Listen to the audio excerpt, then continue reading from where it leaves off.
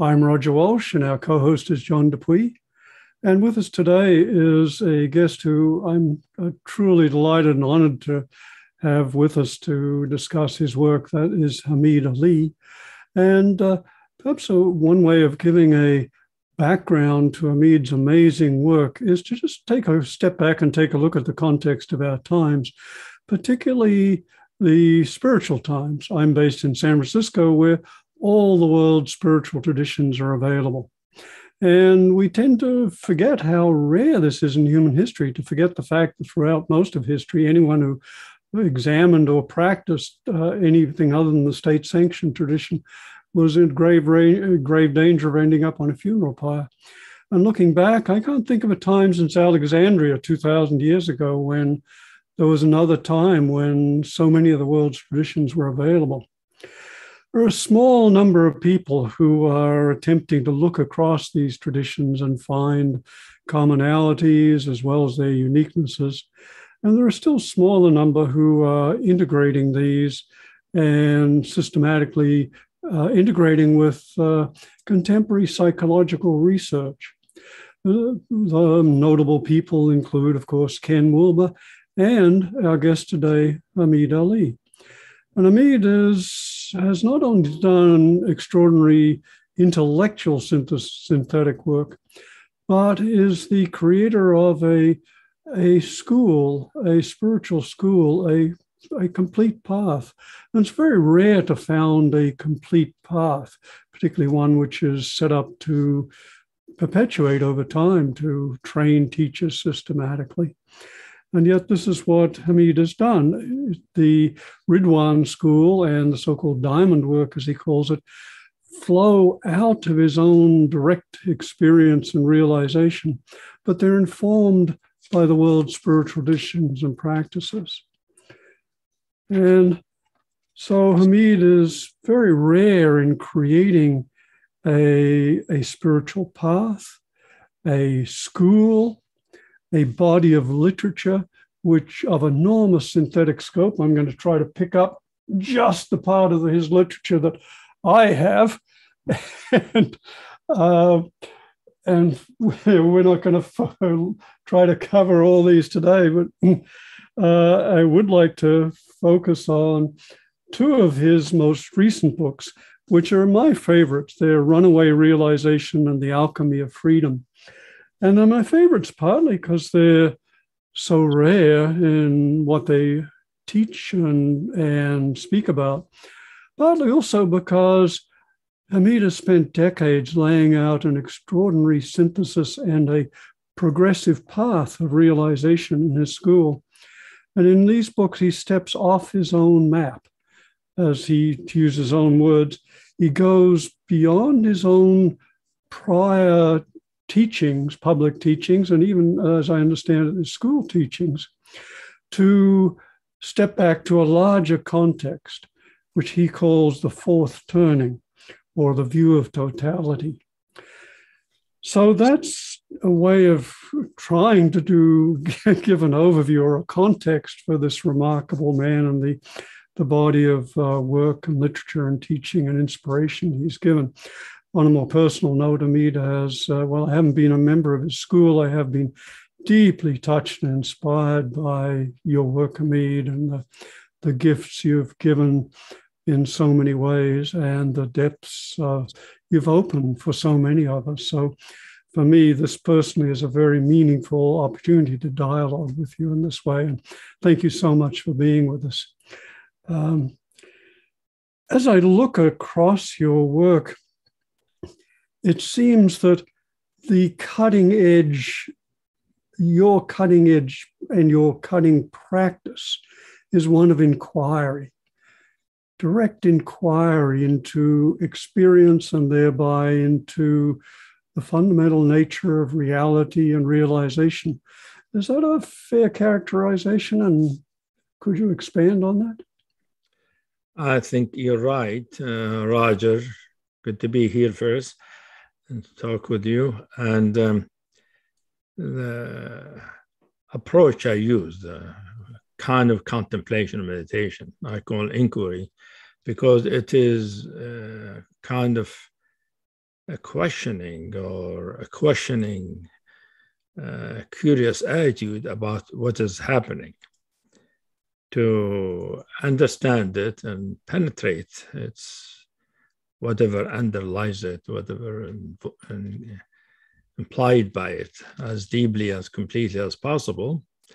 And what we find in this path is that the inquiry is basically opens up the experience to its potential, to what's implied in it, because all of our experiences, all of our being is interconnected. There's nothing separate from another. So it's not like we need to get rid of one thing to get to another thing. No, the surface is connected to the depth. It's meaningful to the depth. By understanding it, connect us to it, something deeper or other than it. So it is a far-ranging inquiry, because I just inquire what's happening in experience and perception and other people and question and my studies. All of them are connected, which bring up sort of thing I'm interested to explore. And the exploration also, is really guided by a force that's coming from the deepest recesses of being, that is itself is really guiding the inquiry, the questioning, and the direction of what questions come up, what experiences arise as a response to the questions. Because the answer to the questions are experiences, they're not words, usually. But I found this method satisfying, fun, and you could do it all the time. You don't have to have a particular formal, practice session to do it. Although I've formulated many ways for a student to do them, some kind of formal practice session. But basically, the practice is ongoing. Yeah. And so, as I see it, you inquire into your experience, and you teach students and all of us, those who read your books, to inquire very deeply into experience. And there's a premise underlying that, it seems, that that reality, that living being, as you call it, is inherently, we can trust. That at a fundamental level, we can trust real living being to unveil itself, reveal itself, open us to ever greater possibilities and depths. That's very correct in terms of it's implied. What I call basic trust, inherent trusting in reality that we're actually born with. It might get sort of narrowed because of experience, but there's basic trust in reality and consciousness that not only it is good, it will be fine for us, but it will take us to what is good for us, what we need to learn. Reality is self-revealing, and in some sense, it just inherently reveals itself whenever the opportunity is present. Yeah, and I think back to my earliest explorations of experience, which occurred in psychotherapy, and I was very fortunate to be with a gifted therapist. And what I think perhaps one of the greatest gifts I came out of that with was the recognition that the mind is not something, and our experience is not something to be avoided, that we have to approach with fear or distrust, as most people do, but rather that if we bring awareness to the mind and our experience, the mind is self-healing, self-actualizing, self-directing, self-transcending.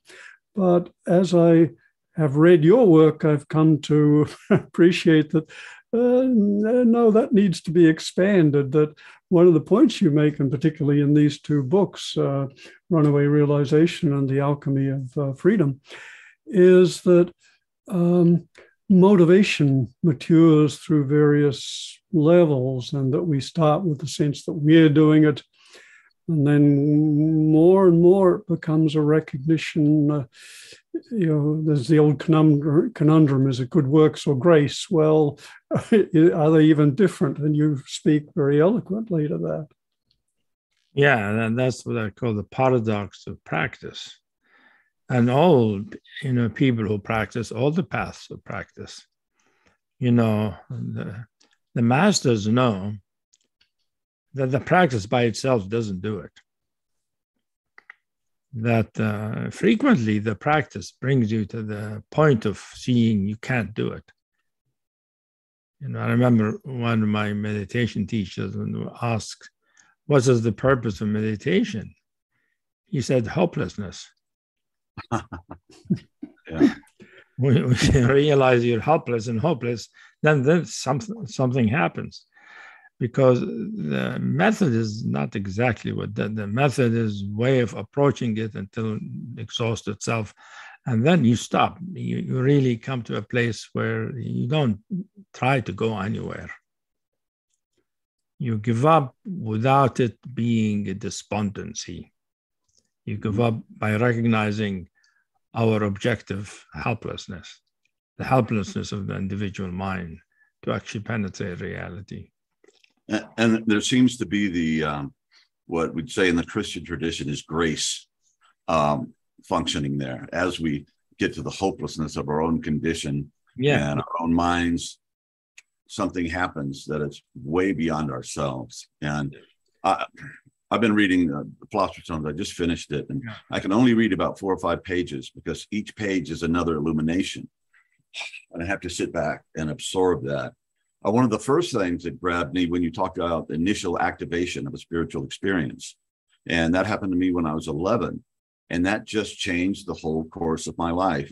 Either, in your words, I was in hot pursuit of God, or God was in hot pursuit of me, and there's a subtle difference there, but it just changed everything. I was never the same. I could never get that experience of God is everywhere, God is love, and God is real. Oh my God, why didn't they tell me this in church? And it made me wonder, as you talk about, people say, when was your enlightenment experience? And you go, which one? What was your initial activation experience? And what was that like?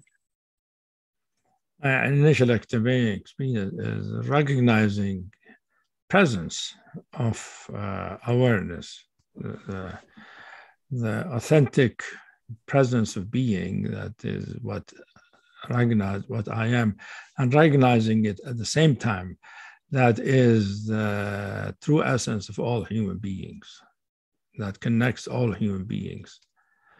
And remember that, late 60s, something like that happened. It wasn't in a meditation or anything, it just happened in life. And for a few days, it isn't what most people talk about as. It wasn't transcendent. It was a very embodied, like, this is what is real about me and about human being when we really know ourselves. It's a living present, we could call it spiritual, but it is like, this is what I call in one of my books, you recognize it as other, meaning it's really different from anything I've known about myself and reality. And how old were you, Hameed, at that point? What's that? How old were you chronologically when you had this first activation? I might have been late 20s, early 30s. Yeah, it wasn't early. I wasn't consciously spiritual till in my 20s. I was a scientist before that. Well, it still shows. And I had another question. This book has just been, anyway, it's been an incredible spiritual journey for me to get through it. And it brought so many things together. And your ideas that, to me, it's, we're both, Roger and I are very, very steeped in teachings of Ken Wilber. And I think how it came to me is that this was that step beyond second tier, beyond late second tier. I've stopped calling it colors because they keep changing, to get into that third tier. And what you're teaching seems to transcend the dual and the non-dual, transcends both of them and brings them together in a whole new package that is incredibly powerful. And it's almost like the jump, we say, an integral from the first tier to second tier. Well, the leap to this third tier, or this stuff that's coming through you in this book, it's just that shockingly brilliant and game changing to experience this. And I like the way that you said hierarchy is often necessary. It's part of it, but at this particular thing, it all becomes, everything is a hologram.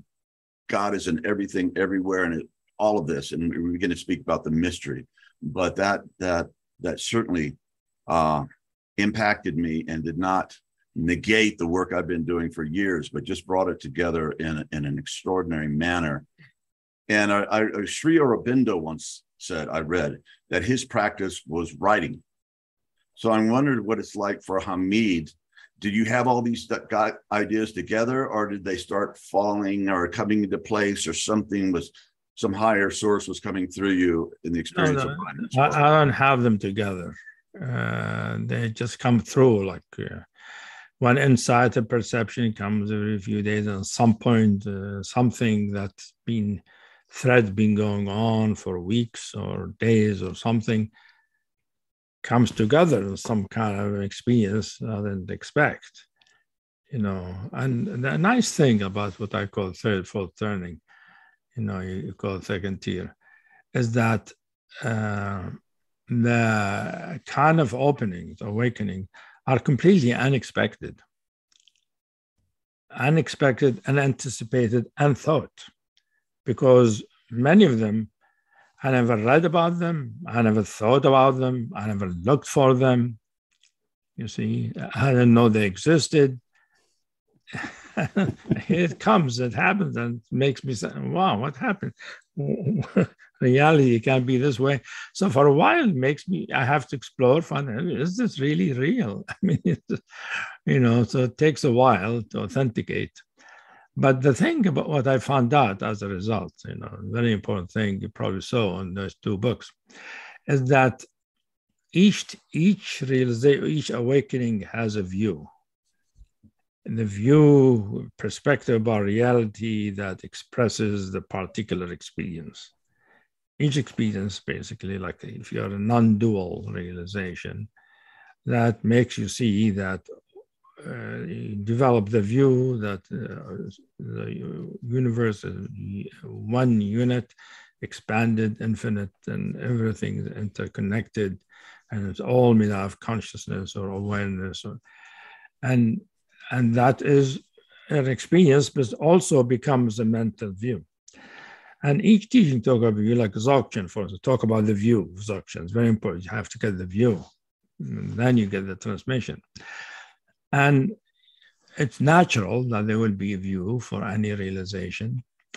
So what happens, I notice, is that when we are in a particular realization, we develop that view might displace our previous view, like the egoic view, but it becomes the new one. But it is a view, and reality doesn't have views. Only a human being can have a view, you see. So the view is the human mind developing it, depending the way reality manifesting itself. So what I found out is it's good to have a view, to get the view, but not to take the view to be reality. But it is just the view from one way reality manifests itself. Or at least not ultimate reality. In some sense, it is reality, but it is not the capital R reality. Well, I mean, you could call it ultimate. Some teaching take their views as ultimate. At Veda Vedanta, take the non-dual ultimate. Dzogchen take their thing as ultimate. They think that's ultimate, that's it, you got it. And I'm finding out partly because I explored many of those. The ultimates were not the same. So the idea is that each realization, any awakened condition, it's an experiential, immediate, non-conceptual, but it has its view that informs the mind about what reality is. And the mind tends to take that view to be, that's how reality is. Holding on to a view becomes a delusion, regardless of the realization. A delusion in the sense it prevents other ways reality can manifest. So, Hameed, what is the healthy attitude when you have one of these huge illuminatory experiences that's just overwhelming? How do you hold that without reifying that and making that the one thing? Well, I mean, you definitely, you explore it, you learn about it. It's okay to develop the view, but at some point, you need to, after, understanding it as fully as possible, we need to remember that there might be other things about reality. That the deep understanding is that reality is endless in its possibilities. And whatever realization we have, we should not take it to be the final one. And this is a very distinctive perspective of your teaching in a way, because so many traditions take a particular experience or insight or state or realization to be definitive, to be the way, the final realization, the view, the perspective, the understanding of reality. And what so many of us, I think, love about your own take is the recognition that that reality living being is endlessly creative and can unveil a boundless number of perspectives and possibilities. And you describe that as the view of totality, a kind of meta perspective, which is open to a boundless number of perspectives. Yes. So the view of totality is openness to all views, meaning I can take on a view, but I don't have to. So there is a freedom there. I take on a view to learn about it, but I don't have to identify with it. I don't have to, there could be certainty in it that this is real. This is fundamental. But that doesn't mean it is really the end of all. I mean, several times I was caught into this this dilemma, believing, well, this is it, I got it, and I wasn't just mental, was experientially certain this is reality. And then now it's true, it is reality, but that doesn't mean it's the only one. Yeah, reality is much more mysterious and much more rich than that, turned out, Yes, and I love that that your view of totality and you allow for endless realizations, endless openings, an appreciation of the boundless creativity of reality, of life, of the Tao, God, whatever term we want to use to point to that. And I want to acknowledge, as far as I understand, it's a very rare perspective. The only other treatment that I know of this, or really investigation of this kind of this meta perspective, is in Huayan Buddhism, in what they call the round view, which seems very similar in acknowledging the boundlessness of possibilities and perspectives. Does that resonate? How do you see the about which kind of Buddhism did you mention? Huayan. Huayan Buddhism has a particular view of realization, which is non-dual. It's not the non-dual view. It's another view of what I call unilocal, or they call interpenetration, which is instead of everything is unified by having the same fabric, as non-duality says, and they say everything is unified because everything is in everything else. And that one particular thing contains all other particular things at all times and space. So the unity is different. But they have that view, that one particular view, you see? And so it is another view, which for me, and the interesting thing, you know, Roger, is that many teaching, they're really working toward liberation. They want to be free and liberated. And their view gives them that. Their liberation, it is liberation, it is freedom from suffering, all of that. But that, although this is part of my, you know, my drive, you know, since I was young, but also my drive also is in understanding reality. I want to know what is reality. That's why I went into the sciences. I want to know what is the truth of things, you know. And so I'm still, you know, that's what it is. I want to know the truth as whatever the truth happened to be, you know. And turned out the truth is multifaceted, dimensional, has unexpected turns and twists. Reality really has much more up its sleeve than any human being can imagine. And I think the realization that are possible, I think humanity as a whole, we've discovered some of them. We didn't discover all of, you know, there's a lot to come. I don't know all of them. I am still learning, you know. and this this view of totality gives you a very different understanding of realization, that there's no finality. That, and let me try and give my understanding of what you're saying, and then you can elaborate and correct that most traditions suggest that liberation, freedom from suffering and many other things is to be found in a particular insight and understanding and experience. And you're saying that that's true, partly true, and there's a deeper freedom in not needing any particular realization, in being open to the fluidity and endlessness and variety of realities. Could you correct or elaborate?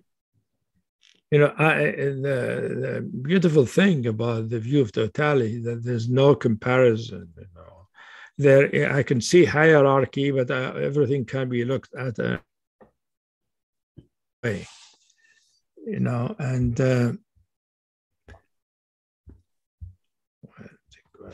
so.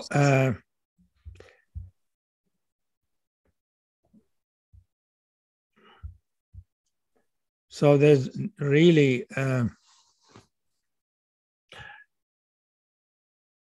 so each view or each realization has liberation. It is liberating, and it is sufficient for somebody who wants a path for liberation. But that also, however, the view of totality make us be more tolerant of other views, open to them. So all views are real, you know, the genuine teaching, and they bring liberation. And not only that, but they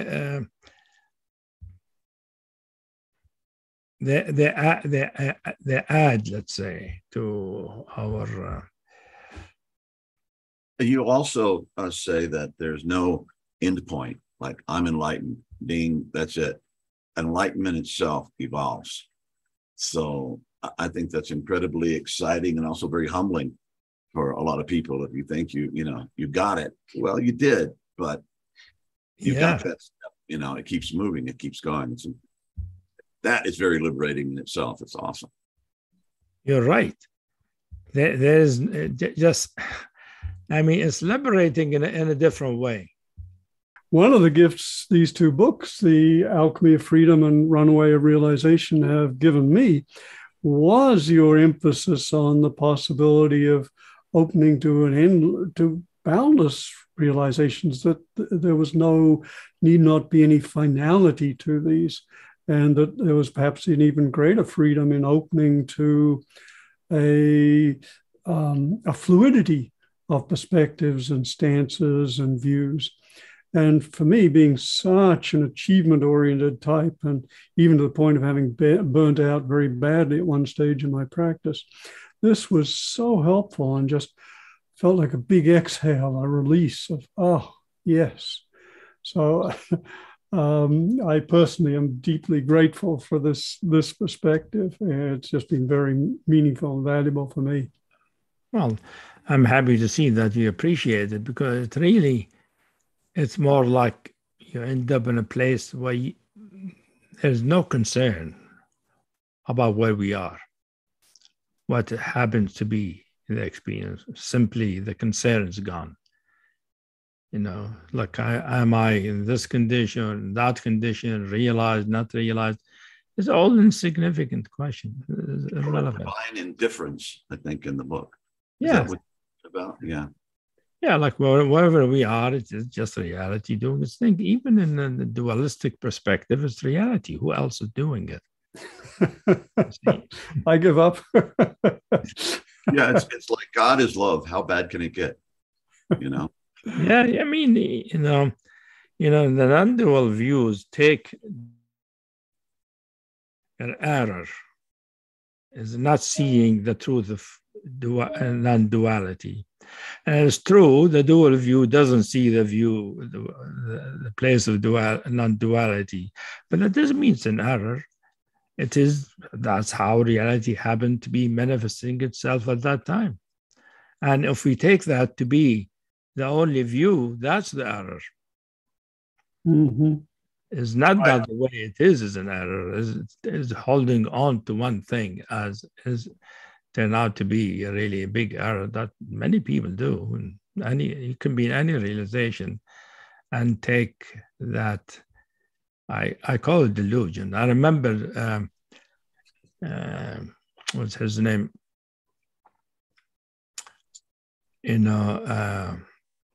Dogen, saying about one of his talks about delusion after enlightenment. Yes. And that's been a very helpful thing and quite rare again, Hameed. In these two books, you point out that there's this assumption that awakening leads to the end of delusion, and that delusion seems to be endless. It gets more subtle, but there may not be an end to it. Yeah, the delusion can be simply the belief that this is it. There's no other thing, because that's not true. If it's not true, it's a delusion. I got it. You see, yeah.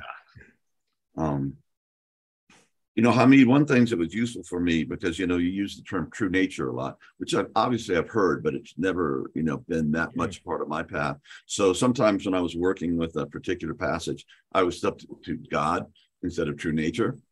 And it's like, it turned out to be, one of the best,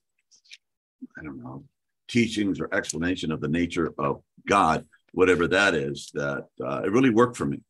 And it doesn't work all the time, 100% of the time, but often that just, okay. Well, I'm glad it works for you. I mean, you could call whatever you want. Some people call God or divine being. The Buddhists talk about Buddha nature. Everybody got their thing. It is like, what's the mystery of this of the whole thing? What is the mystery? What is behind this? What makes it happen? What makes it be the way it is? And also the thing in reality that brings about both liberation and fulfillment, meaning we're free from difficulties, But we're also fulfilled in the sense, large part of our potential is being actualized, and we're living it in our life. And our life is fulfilled. And you pointed just a couple of minutes ago to the idea that any experience is still reality displaying itself. And from the view of totality kind of undermines the traditional hierarchies of, certain experiences better than others, seems to open the possibility of the recognition of all experience, the most mundane, being as spiritual as what we usually call the most profound. Yeah, because there are realizations, for instance, where the perception of things is neither material nor spiritual. Like that dichotomy between physical and spiritual falls apart. It turns out it's conceptual. That reality is you cannot say it's spiritual or material. However, that is another way. You can say, divide it into there is the spiritual and there is the physical. And that too is also workable, but there are others where it isn't. Sometimes I look at reality and I say, well, these walls, are they really consciousness or are they really physical? The question, the answer is it's neither. It's something mysterious. No final realization, no final answer. Well, that's the thing. You see, for you find it as liberating. For some people, find it unsettling because they want a place to perch. Yes. They settle in it, that's it. I don't have to think anymore. That's for people, it's sort of relieving. But, my way doesn't give people that kind of comfort. You have to be comfortable in not having a place to settle. And I call it, what do I call it? I call it like a universal nomad. Travel is part of the journey, part of what's happening. But there's discovery is part of life. Discovery is part of realization. Like what happened when people talk about getting enlightened and they have the experience, then what happens after that? Do they just sit being enlightened and that's it? Right. And perhaps it's worth just playing with the very word enlightenment, since you brought it up, because as far as I can see, this is one of the most, it's really rather poorly defined term. It often can be used for a particular experience or for a state or a trait. It can be used for just one particular line of experience, such as a cognitive insight, as opposed to the deeper transformation of personality.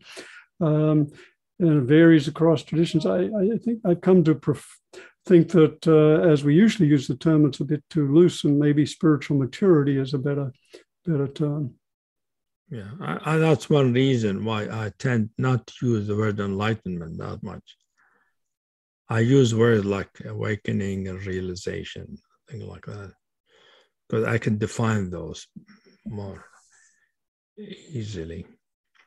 I think someplace, Hameed, you said that there was realization, but enlightenment is when you actually start going out into the world and being of service. That in a sense, completes the circuit. It makes realization enlightenment. I think I got that idea from you. I hope I did. I actually don't call that enlightenment, but I think that's the completion of realization. Realization is not complete if you can't live it. It's just an experience. I mean, it hasn't completed itself. So that is true about all paths, that first you have the realized state or condition, Next is to learn how to live it, how to be it in your life. And that is another stage, which is actually for most paths, as far as I know, is the one that takes longer time. I remember, story about one of the great Zen masters, might have been Dogen, I don't know. When somebody asked him toward the end of his life, well, master, how is your realization going? And he said, well, going pretty well, but my body is still, getting used to it. Mm. Yeah. And how do you interpret that? Well, it's not easy to be fully actualized, to live the realized condition, meaning your body and mind and your heart, all of it is expressing it as part of it. And you are that, and also you are expressing the realized condition in all situations of life. You see? Yeah. I mean, dealing with everyday life. I don't mean just sitting and teaching or meditating. Mm-hmm. So what do you think about death when we die? I mean, what goes on in that process? That's a whole other topic. It's not in those books. No, it's not. But it's like, I feel I have the oracles of God like open to me. So I just want to ask some really important stuff that I would love to hear your hit on that. Well, obviously, so first of all, we have to understand from the beginning that each human being is not just a body, but a consciousness, a living consciousness. By a living consciousness, I don't mean just universal consciousness. I mean an individual consciousness, a particular individual consciousness that makes you the particular unique you. And that consciousness is an expression of the larger consciousness or the fundamental true nature or divine nature, whatever you call it. It is a particularization of it in each one of us. And it is undying, just like the fundamental true nature. Undying is because it's beyond time. It's not, doesn't have beginning and end in terms of time. So that consciousness will survive, bound to survive. It doesn't make sense for it not to survive. And that it says death is not the end for our experience. We can continue having experience and understanding and practice, all of that. I think many traditions adhere to that point of view. So my view is not that radical. And but what I will say is that how we live our life, how much we have learned, will influence how we are as we die and after we die.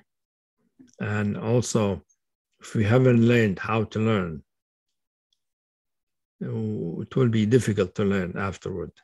We'll be lost, and that could determine what happens. Yeah. I almost died about 4 years ago. I had a massive heart attack coming out of a gym. And the first thing I thought about was my dog, who was in a hotel room. So I'm having this massive heart attack. I'm driving behind this old guy in a pickup truck, 3.8 miles to get there.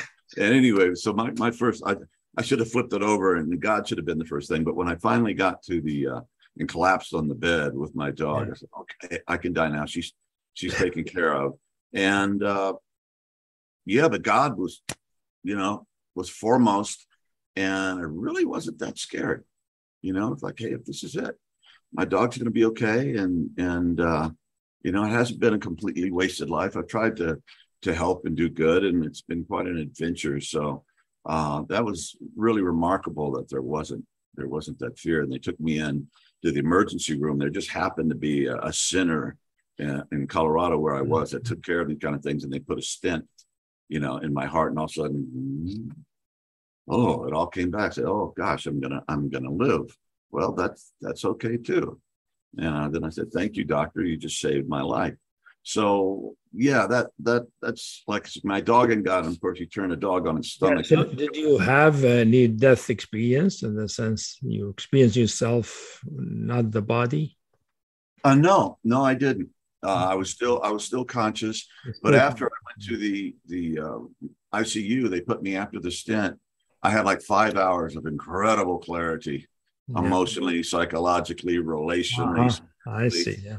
I thought I'm probably going to die because doesn't this happen sometimes right before you die? But then after 5 hours, it was like I got kicked in the chest by a mule. And, I went back into my sick heart attack body. But I actually called some people and cleaned up some messes, that I hadn't taken care of interrelationally. And anyway, it's great that you didn't have fear, because many people have fear and resistance and stuff, and fear of loss and stuff like that. And you didn't have fear. That's good. I mean, Yeah, and I still fear death as a human being walking around. I don't want to get hit by a truck. But in the moment when it felt like I was going to die, there wasn't fear. It's a different state of consciousness. Yeah. Just say, hey, God, if this is it, welcome. Welcome me back. Yeah, I usually see dying is just going to the next thing. And another way of experiencing things.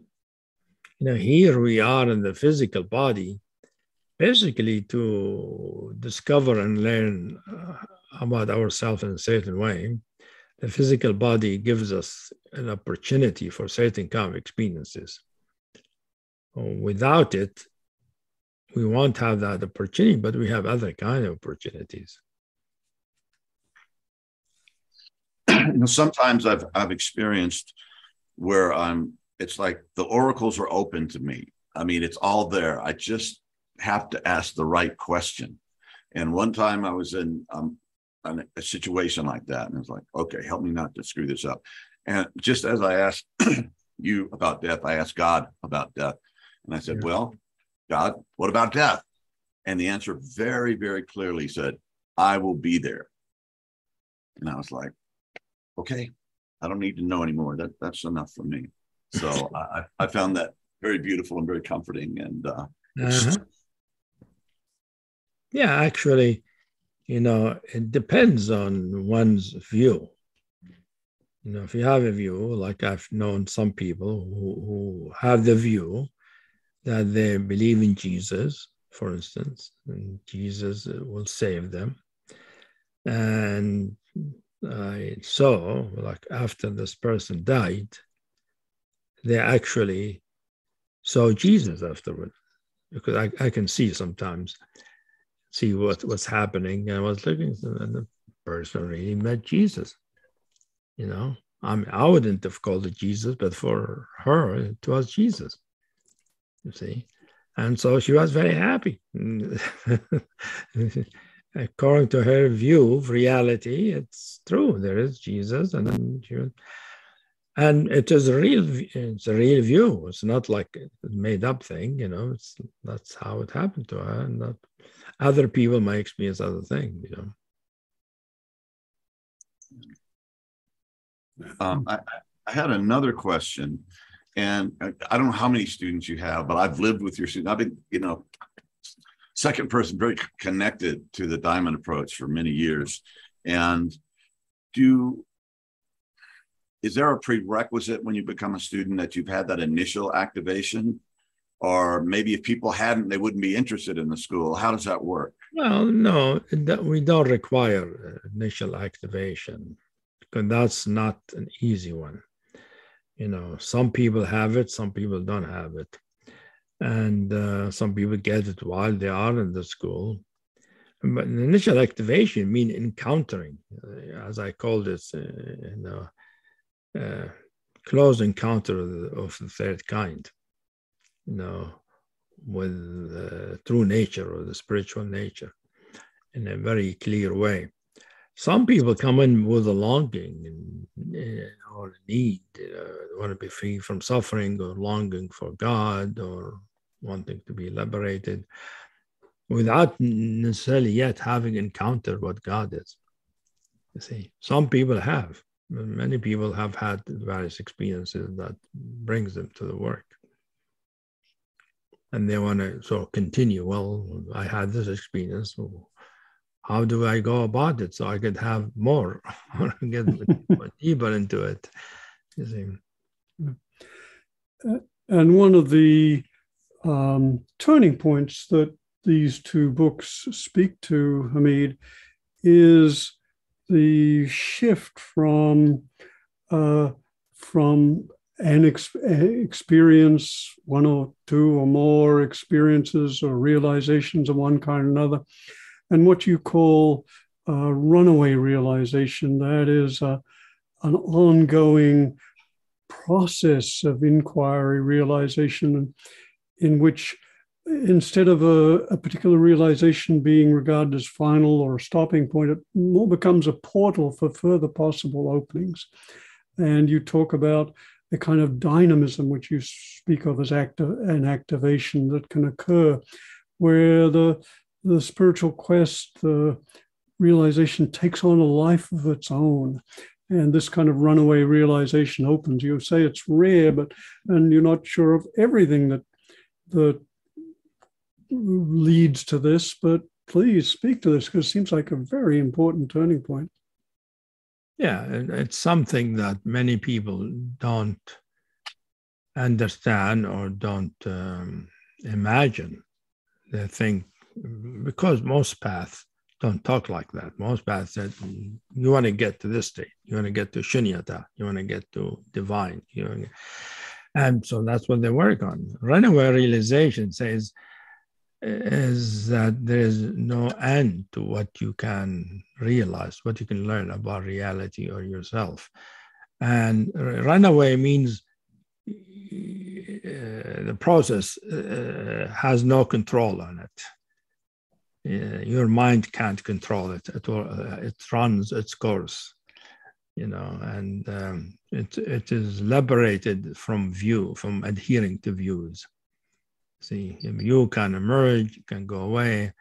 And so one realization can follow, and some of them can stay a few days, some of them can stay a few years, so there's no control about it. So for me, it is a continual process of discovery. It's exhilarating, actually. It's quite an adventure.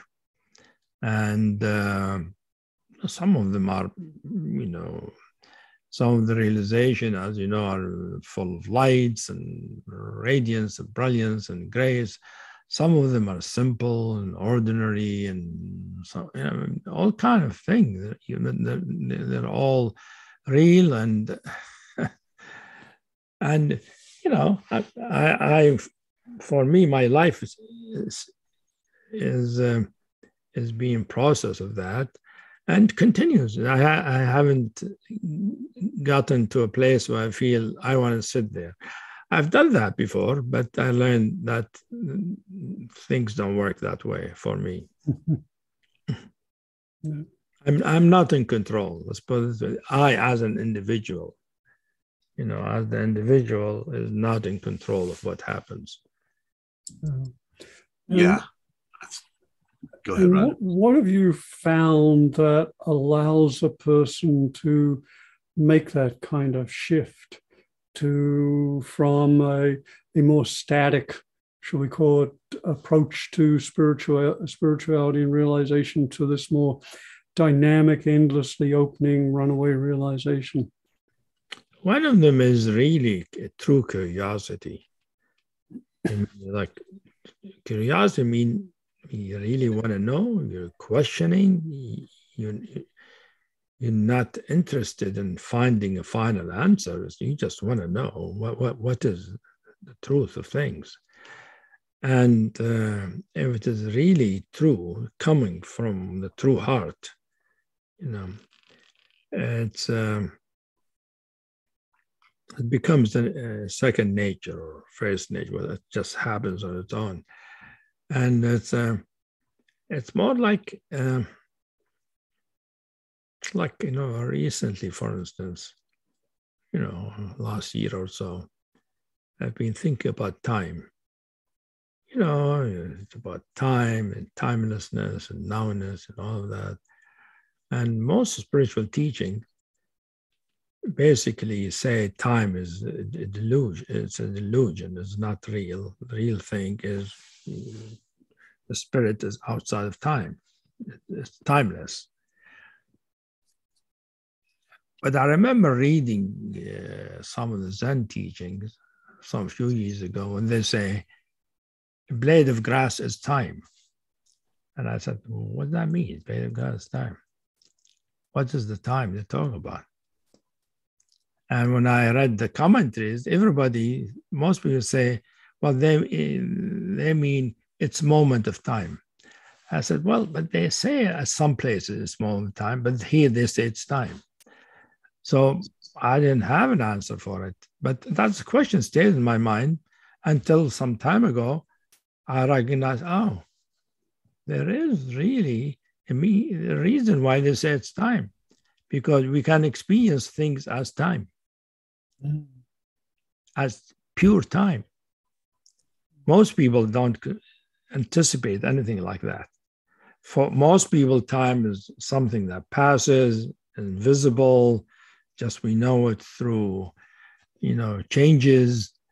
You look at the clock, you feel a passage of something, you don't know what it is. Or if you get to non-dual, you get to the nowness, the eternal now, or the timelessness, there's no time.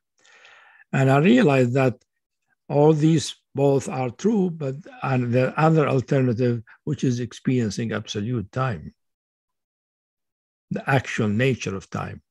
And what is that like? What makes time possible? Mm-hmm. What makes timelessness possible? It was interesting because I wasn't expecting it. I wasn't expecting to discover anything like that. I just realized they were things I wasn't understanding in some teachings. So that remained in me as some kind of a question, curiosity, that at some point brought about a certain opening.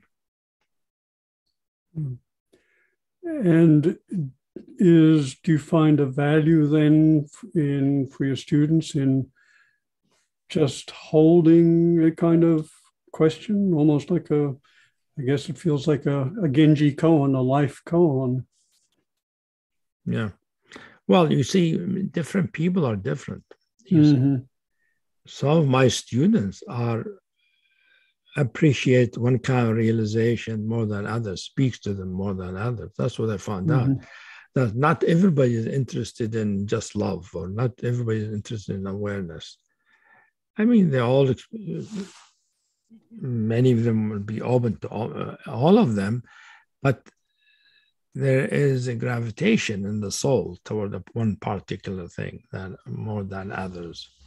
And so teaching different kind of realization, I'll be speaking to different people. Everybody will learn them, but some people will gravitate about a certain thing and will tend to delve into them, open into them more deeply, more completely. And it turns out like they had some glimpses, they didn't know what it was. And the teaching gives them, that's what it is. And they could learn it more fully. So it's useful that way. But it is also the reason I wrote those books, as I was putting into the spiritual discourse and what I call non-standard realization. Because spiritual discourse, especially the way it has materialized in the last few decades, it became focused on certain kind of realization, as if that's how spirituality is. And I wanted to show that's true, but not completely true. There are other ways people can experience things that are just as valid, just as true. And I think that enriches the field and opens it up. Yes, that's definitely something I've appreciated about these books, because non-duality became kind of the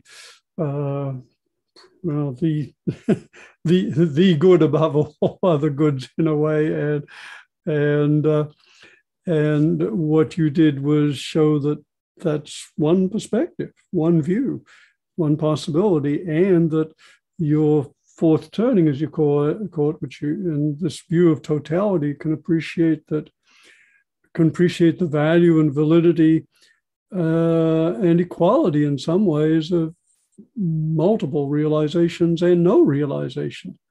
Right. Yeah, you can. So it's a different kind of freedom, because each state of realization has freedom in it, sense of freedom, liberation. But then there is the freedom of not needing any one of them. Yes. You see, it is a freedom, but a different kind of freedom. Yes, almost like a meta freedom, and rare as I see it. I mean, there's a sense in which there's a pointing to this in teachings of non-attachment and openness, etc. But this is very different and novel. It feels like. I myself suspect that some teachers in different tradition got to that point, but they don't speak it because it's not part of their tradition. Yes. They don't want to disturb the traditional teaching, you see. So it is their experience. They might talk to their friends, but they won't do it as part of the teaching. But they might live it. Because it's natural that they happen. I can't imagine for some of these people who are really free, it doesn't happen. It doesn't make sense. Yeah. I was just thinking in terms of your view of equality or both non-finality, but also particularly the view of the recognition that every experience is reality speaking to us, is living beings' manifestation. And the thought of the Zen of ordinariness as it sometimes came to mind as one possible expression of that. Does that resonate? Sure, yeah. Mm-hmm. The ordinary, in fact, one of the freest realization is the appreciation of the simplicity of the ordinary. You see, people don't know what ordinary means. Most people know the ordinary as being full of ego suffering. But there is an ordinary in the sense that ordinary, you're a person having your life, whatever, but there isn't self, there isn't suffering. But it is ordinary. There's no light, no flashing lights, none of that business, no such thing as pure awareness. It's just regular life, but there's no suffering. Do you find that people have to go through some of those flashing lights and, big awakening things to get to that point where the simplicity? I think that might be necessary. Yeah. It's a way of the openness of the system. Mm-hmm. And you're reminding me of the ox-herding pictures, those wonderful portrayals of the stage and the final picture of the entering the marketplace with help bestowing hands. And there's a line in the commentary, even the wisest cannot find them. And I think even in the picture before that, I'm forgetting the name, but there's a commentary. If birds were to drop flowers on him, he could not but be dismayed, with the sense that there's a realization that of the non-specialness, of the ordinariness of this level of awakening, which feels like in some ways it resonates with what you point to, Hameed. Yeah, it is a kind of freedom and lightness that with no concern. Hameed, I would be amiss if I didn't ask this following question. Heidi always wants me to ask this, and I want to ask it too, but it's what is your practice now at this stage of your life? It continues to be inquiry. I mean, I meditate regularly. I do have my meditations, but mostly my practice is just continuing inquiry, which is sort of natural by now. It's not something I have to do. It happens as part of the process of my living. Could you give us an example of what that inquiry would look like? Well, just like what I mentioned to you about time. I wasn't thinking. I read it some years ago. I realized I didn't understand it. And a few years later, experience happens. And I experienced myself as time. And that started the whole process of me looking into, wow, I am time. How about other things? How about other people? And what does it mean that I'm time? What's it taste like? What it feels like? And saying, I wanted to know everything about it. And Hameed, when you meditate, what is your practice? What do you do? Well, it depends. I mean, the main thing, I just sit down and don't do anything. That's meditation. And sometimes I don't do anything. Sometimes, I pay attention to certain things. You see, in the sense, if I notice that depending on how I find myself, and sometimes I feel there's a need to be more grounded in the here and now. So that will make me pay attention more to the belly center, in the hara. But if that is not an issue, I just sit there and be quiet and sink into the quietness. Do you find that at times you'll get an illumination about some issue you had been kind of chewing on or looking at or thinking about, in the stillness? Will it just kind of, oh yeah, of course. Stillness brings out all time insights and illuminations. But you see, most of my illuminations or my awakening don't happen in meditation. Happen like I'm taking a shower. I remember there was a period when most of my illumination happened taking baths. Other times I'm walking or talking with a friend, and so life itself, is a really field where things happen. Oh, maybe I'll take more baths. Think about time, for instance, where I had the experience. I had in a store. A friend of mine was shopping. I sat in the chair looking at the street, and suddenly I realized I was experiencing things differently.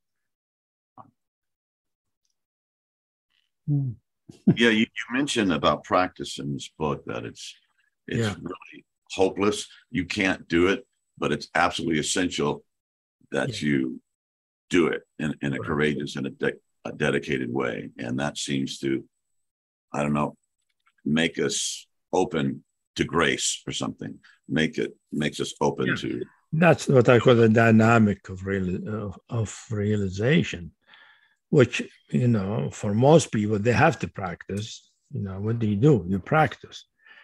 And we believe our practices is what's going to cause opening or realization, when really the practice, you could say, it opens us up or prepares us for grace. But in fact, the grace is already happening by the fact we felt like practicing. Ain't that the truth? Yeah. Yeah, and in these books, you describe a development of motivation that usually most of us start with some achievement, goal orientation, self. I want to be this or that or get that, and hopefully that shifts into a more altruistic, perhaps even bodhisattvic aspiration for the welfare and the awakening of all. But you point out that that's not final either. There's still a sense of a doing, and that there's not a recognition that even that kind of practice is not fully acknowledging the extent to which true nature is operating through us to realize itself. Love to hear you speak. It takes a great deal of maturity in the sense of having enough experience and encounters with our true nature to understand that. It doesn't come just, without experience. It's the different kind of realization, awakening, happening and maturing our consciousness or our soul that gets us to that place of,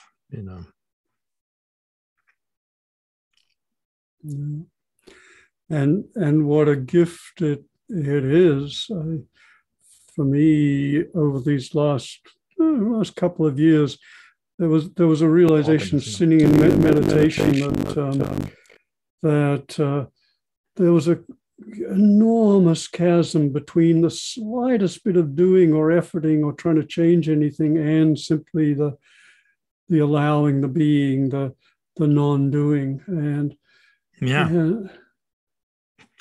I mean, one of the main important good meditation is to be aware of how we're trying to make things happen or make things, because we can't say, okay, I shouldn't do.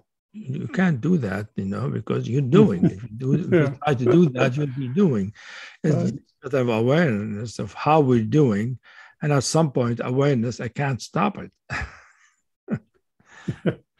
Yeah. You're being done. Yeah. Yeah. Well, I mean, this book, I was going through some really pretty dark, painful times. This book, it definitely transmission came through, I guess you'd say, that kind of sparked more hope in me. I'm glad to hear that. A little more joy and more, okay. Yeah, hard times happen, but this is what you're doing. And there was, it was just a big help. Well, I'm glad to hear it. Yeah. Wonderful. I mean, that's why I wrote the books, for things like that to happen. Maybe I'm the only one who got it, but, I got it. No, it has certainly been enormously beneficial to me. At least we have two here. Right. Yes. That's why we're together. I'm the third one. I was going over the books in the last few days because I haven't, looked at them for several years, and just leaving through them so I remember what did I write, and I realized I was getting so intensely in such an intense energy. I thought, I was going to explode. I was getting the transmission from reading the book. And I was getting lots of it because I was going through the whole thing. Well, I've been reading them again myself, this time for the third time.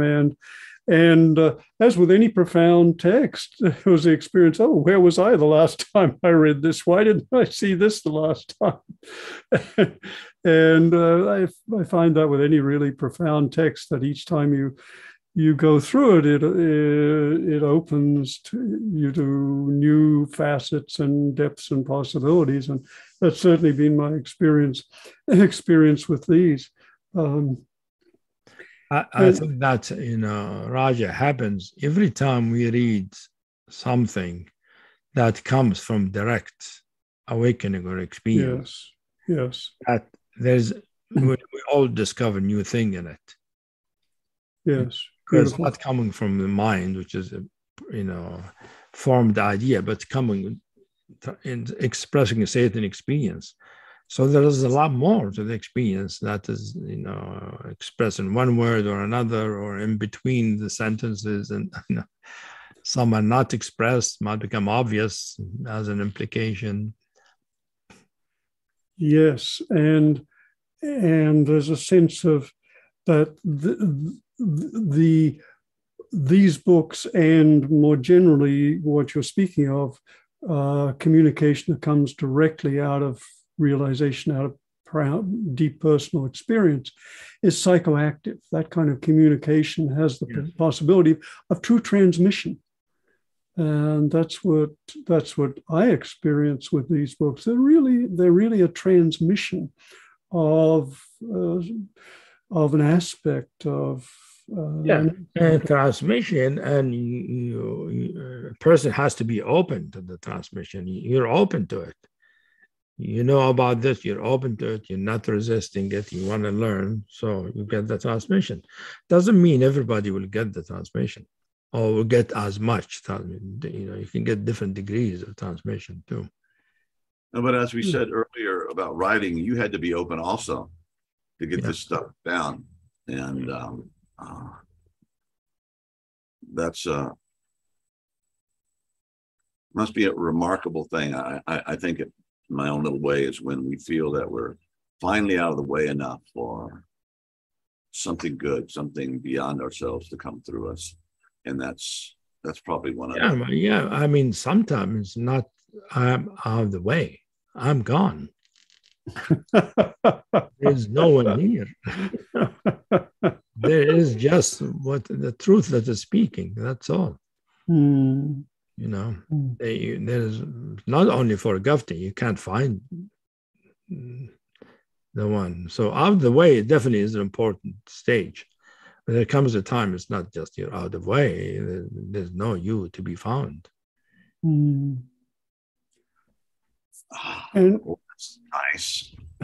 I mean, that's good. It feels terrific. And Hameed, these realizations you've had, and the point and the possibility you're pointing to of a kind of dynamism of awakening that takes over, that isn't content with resting in one place, which opens us in more and more, or deeper and deeper, endlessly, into other perspectives and possibilities and insights.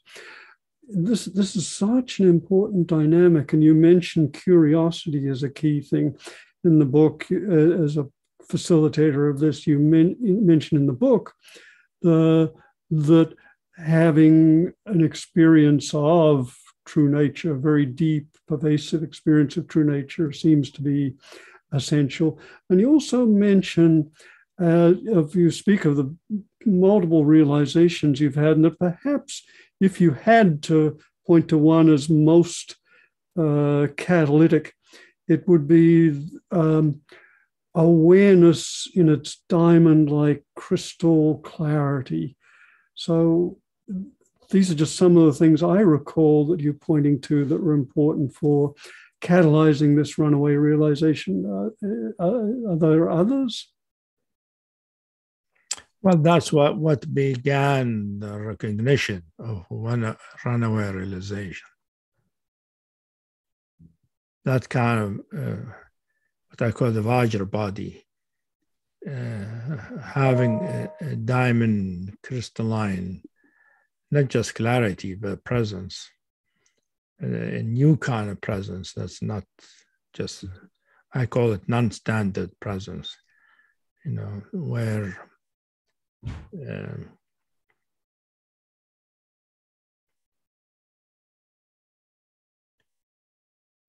presence, a particular presence that implicit in it all other possibilities of presence or spiritual qualities.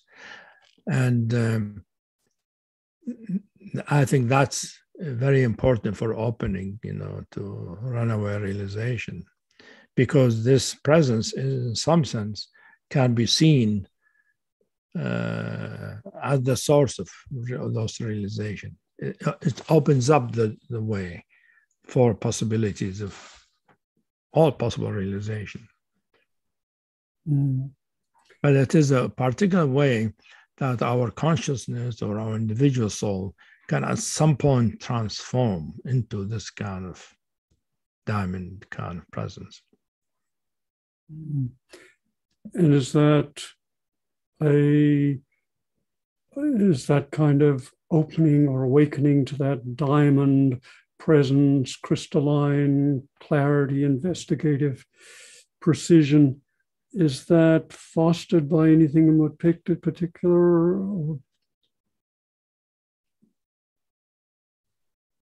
I didn't get the question. you pointed to this possibility of this diamond-like or Vajra body, I think you called it, which is so important for this ongoing catalytic runaway realization. Yeah. It's very helpful. I don't know if it's needed, but my experience, that's really what made it happen. Yeah. And is there anything you've noticed that particularly allows people to realize this Vajra body realization? It usually, in my experience, happened in the midst of non-dual realization, the depth of it. In the depth of it, I recognized there was something happening there I didn't understand.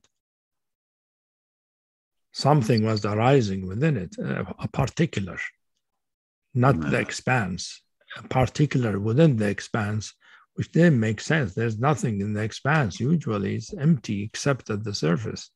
But here there was something floating in the expanse. I said, what is that? What's that? What does that mean? So I didn't know what it was. I was curious about for a few years, actually, before it finally revealed itself. So and 10 doubts was opening up a whole other universe of possibilities. The possibility was that particular that was born in the non-dual, was that gave the hope for a whole nother universe? For me, it was born in the non-dual.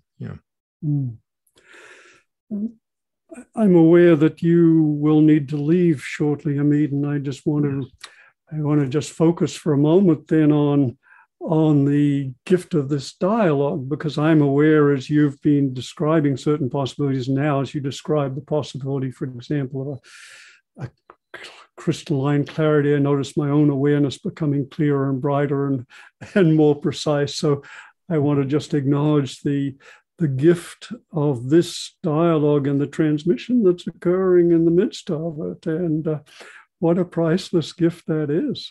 Well, we're all open to each other, which I think makes that possible. And really good, nice to have that this kind of dialogue. Yeah, it's a priceless gift, and I think we're just both of us. So John can speak for himself, but I think for both of us, this has been a priceless gift. And your books, and your work, and your teaching, and your school, the diamond work, all are just truly priceless gifts. Hameed, I don't know anything comparable. And that's, I've spent my life has been a search for both inquiry myself, but also looking across the different traditions. And I think you're really carving new territory. For decades. Yeah, you'd think I'd be more awake, wouldn't you? You've been engaged for decades. So I wonderful to see you turned on to the truth this way. Oh, it's such a gift to me. I am so, it's been such a privilege to do these dialogues with people, but this is the one I've been looking forward to most. And it's truly been, it's so exciting, doesn't do it word just, it is illuminating to have this kind of dialogue and to have this kind of transmission that you offer, and simply offering your being and your work and your exploration and the fruits of your inquiry. And hopefully it will support everybody's realization, whatever it is, and opens it up to other possibilities. Both supports and opens up. Hameed, is there any last thing as we, in this remarkable chapter in my life anyway, that seems that you would like to say or express? As we talk, I'm feeling more love and sweetness. I feel the whole field pervaded by some kind of a nectary, delicious sweetness. And that's one thing I want to say. The more we discover reality, the heart matures and deepens more. It's not just, discovering curiosity and knowing. The heart deepens and expands in all of it, which is what makes us really human. Beautiful. Thank you for that gift. That was Yes, Hameed, this has been a priceless gift, and hopefully it will get out widely to lots of people and be a priceless gift to many, many others. And may your transmission continue, ripple out endlessly. Thank you so much. Okay. Great talking with the two of you. Yes, Yeah. priceless gift. You gave me the opportunity to share whatever it is, have being share its possibilities. Yes. I don't want to say me. I don't want to take credit for all of this. I understand. Yeah. And for that, we thank you too. I mean, thank you very much. Yeah. Deep gratitude. Deep gratitude.